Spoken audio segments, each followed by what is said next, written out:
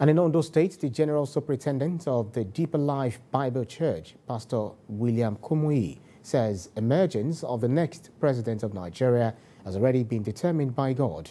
The renowned preacher stated this when he visited the state in preparation for the global crusade by his church.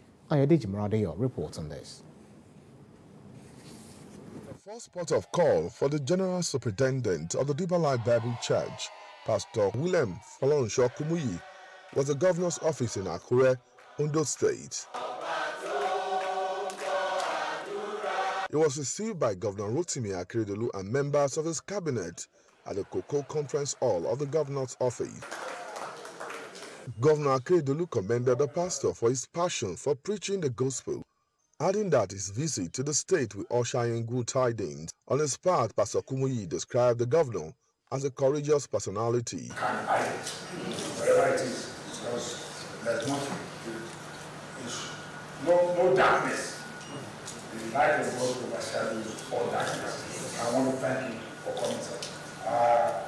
Yes, thank you, sir. It's glad tidings. These words were brought. And anywhere God is exalted, anywhere Christ is proclaimed, good things happen. We've been to different parts of Nigeria, and now it comes to Ondo State. What we're doing is presenting the gospel. From there, the Deeper Life Bible Church founder moved to the palace of Oshimawe of Ondo to pay homage.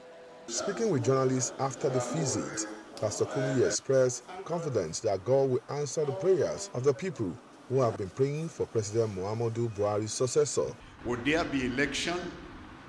Would there not be election? Who will come out as the president of our country? Who will come out as the governor of each of the states? Known unto God are all things before the beginning of time.